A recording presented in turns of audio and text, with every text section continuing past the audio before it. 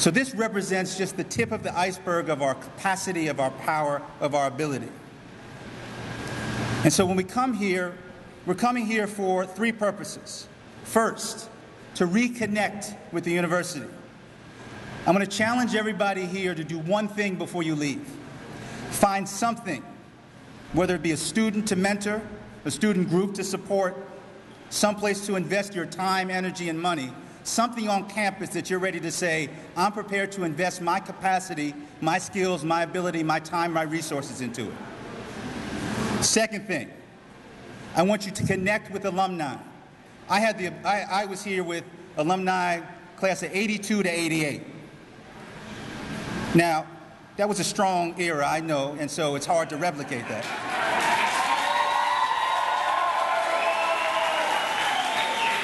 But I will say this, one of the things that I've learned in working with the alumni is the same rich experiences that I had with the class of the 80s, I now have with people from the class of the 90s, and the 2000s, and the 70s, and the 50s. And so I want to challenge you not only to reconnect with the alumni that you know, but find alumni that you don't know.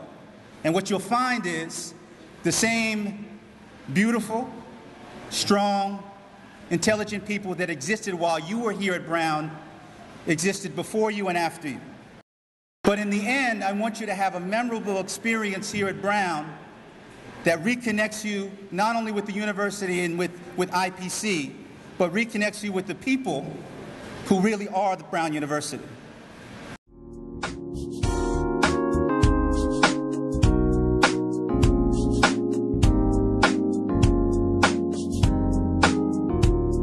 I'm living my life like it's golden, living my life like it's golden, living my life like it's golden, living my life like it's golden, living my life like it's golden, golden, living my life like it's golden, living my life like it's golden, living my life like it's golden, living my life like it's golden, living my life like it's golden, golden.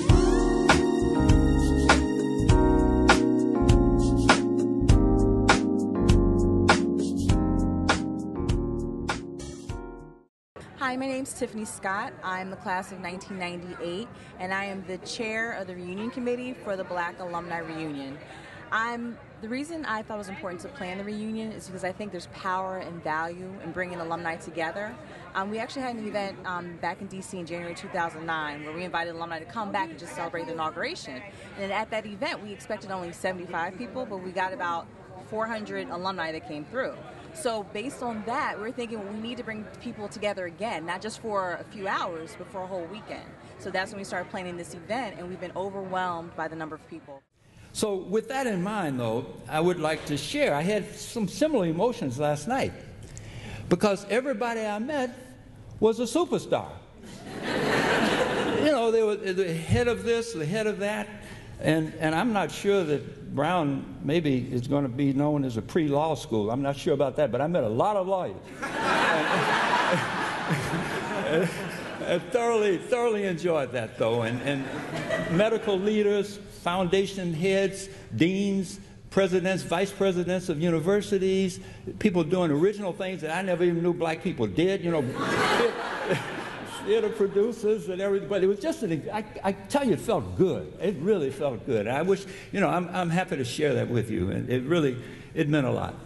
So that was one thing I wanted to emphasize, the joy of seeing so many superstars, and just casually, you know, all brothers and sisters, just casually, but really, as we take care of business. We used to use that term a lot. You probably never heard that, but anyway.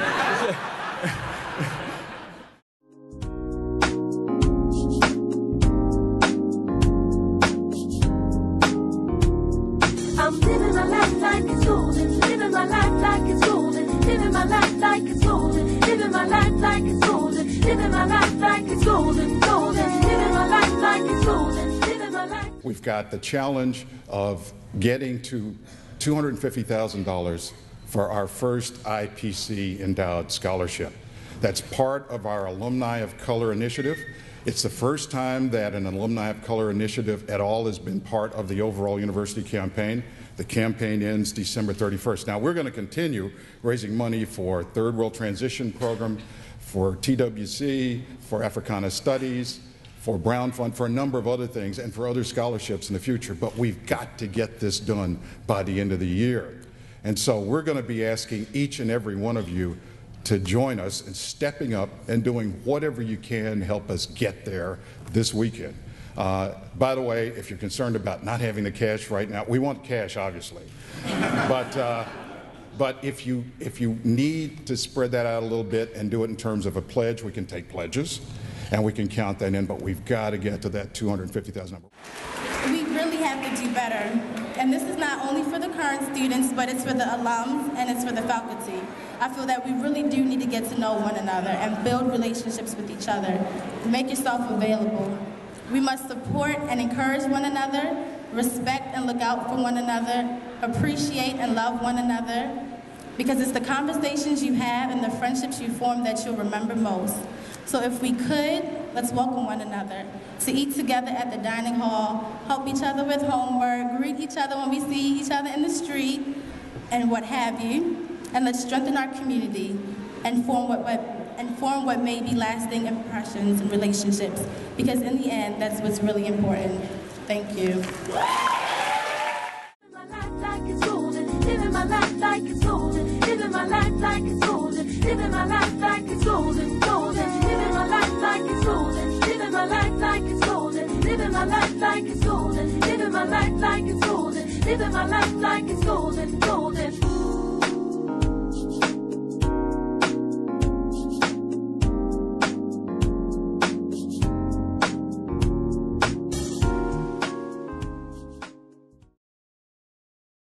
So I've been arguing, I'm a sociologist, and so the perspective I take on education tends to be one that not just looks at what's happening in schools, but what happens outside of schools.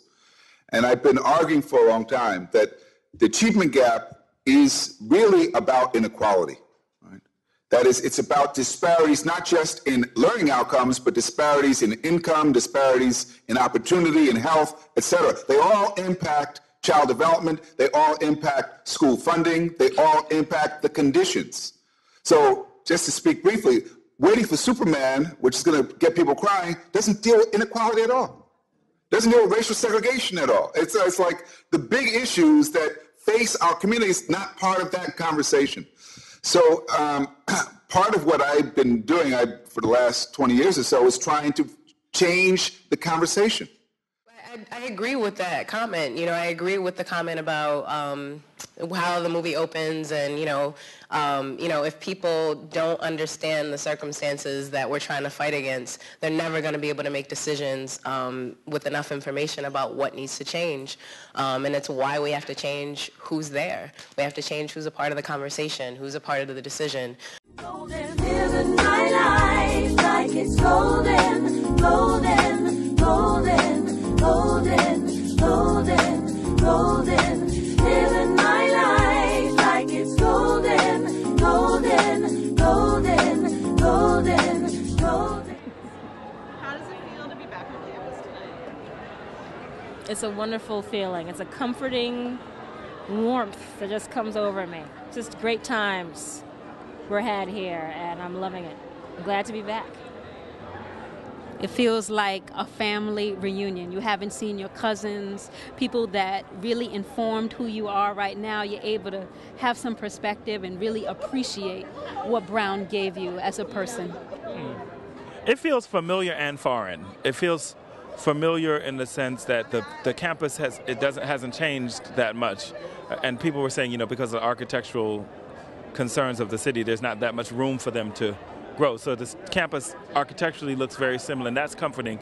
But it does feel foreign in the sense that it's been 20 years, and I don't remember where anything is. I don't remember the streets. I feel like I have to get reacclimated. So the weekend is good because it's giving me it's not just a nostalgia, it's like a get to know it again vibe. So yeah, but it really felt good. I spoke at 2 classes yesterday at the music department. I was the guest lecturer, so it felt wonderful to have been an alumni that was returning in a professorial capacity.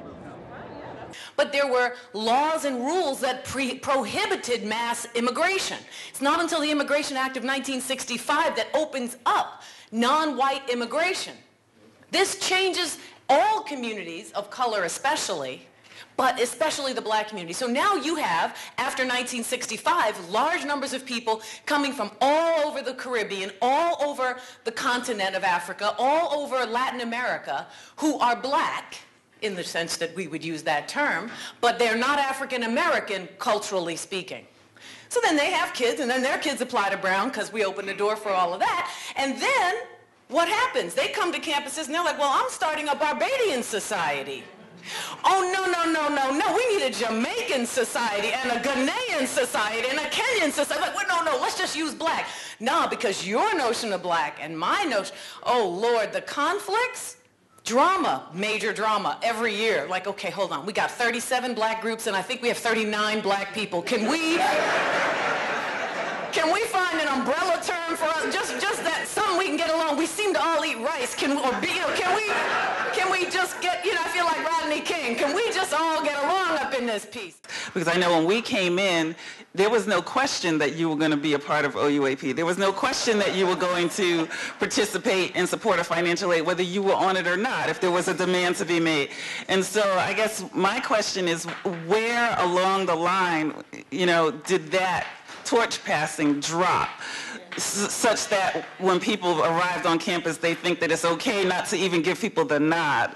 And so I think in terms of us asking ourselves, what do we want for our community, that has to come back. And maybe it's not around just because we're black and we've all been through something, maybe that's not the common factor anymore, but I think we have to think about how can we bring that back? What can we rally around to bring that kind of community back? Because it's lacking. The thing I really want to encourage you all to do is to focus on this torch, because, the thing you pass along is not necessarily the equivalent of what they're going to do with it. But you have to pass it on, and you have to have faith in the next generation. Whatever we were doing, there's a lot, and the we here is many different we's, is wonderful and terrific, but it is a new world. Jamal has to figure out, he's a student of mine, I can pick on him. Jamal has to figure out what he's going to deal with on his terms. I can give him my insight, but it's not 19 blah, blah, blah. And so therefore, I have to honor and trust that with the proper guidance and insight, they're going to do their own thing, and sometimes it's going to be different, and that's okay. So, I want to encourage you all to share with young people and not hold them to our standards, as it were.